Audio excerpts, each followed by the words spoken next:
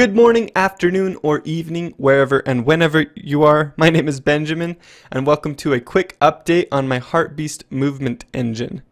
So if you don't know what my HeartBeast movement engine is, it's a little engine. It just supplies some scripts for you that you can use to create smooth movement inside of a game in GameMaker. With only 3 lines of code, you can create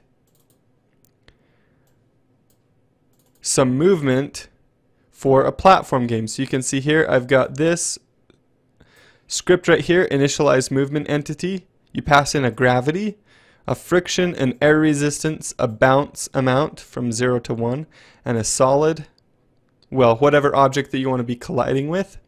And then in the step event, you just do enable movement platform actions with an acceleration, a movement speed here, a jump height, and then your input. So the right input, the left input, the jump up input, and the key release on the jump if you want to be able to release the jump height.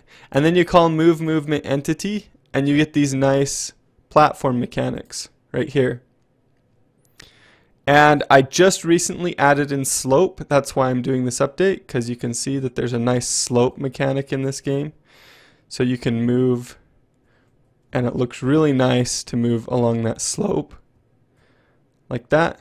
So you can get this on my website. I'll put a link in the description. It's free with the option to donate $1 if you want to.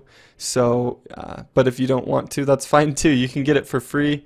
It's still kind of in beta, and that's part of the reason I'm giving it out for free, because there may be some bugs. I don't think there are, but you never know. So it's still in beta. Getting feedback from you guys is going to be really helpful. And so that's part of the reason I'm giving it out for free. In the next update, I plan to add animations, an easy way to add character animations so you can control the sprites really easily.